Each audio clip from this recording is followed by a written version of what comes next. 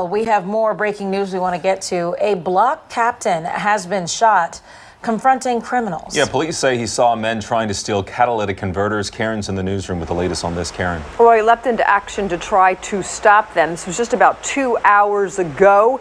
He was trying to stop the thieves, defend the neighborhood in Germantown on the 6300 block of Germantown Avenue. So we know the block captain, 52 years old. So he sees 3 guys trying to steal catalytic converters from underneath a van, and he screams out to them, chases them down the street, all according to police. The suspects get into a car that they had parked right in the neighborhood, and then one of them turns around and fires off a shot, hitting that block captain right in the left side of his chest, which of course is where your lung and heart are. He was raced over to Einstein in critical condition. Doctors doing great work over there. They do think he will physically recover. And this is an area where they keep having problems with people stealing, thieves in action there.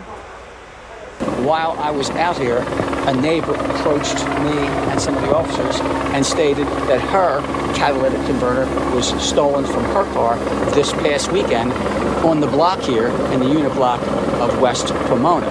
So we're going to have to look into seeing if these individuals that committed this theft and this shooting are possibly related or involved in a ring of stealing catalytic converters, because we have had a pattern of catalytic converters stolen in the city.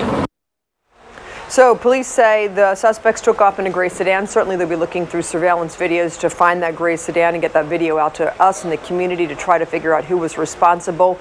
They left behind a saw they were using to saw off the catalytic converters with a light on it so they could do that in the middle of the night. They also hope to get the fingerprints off that saw, so they will be developing some pretty good evidence there. Certainly we hope we catch those people. Guys. Fingerprints could be key. Karen, thank you. 7:06.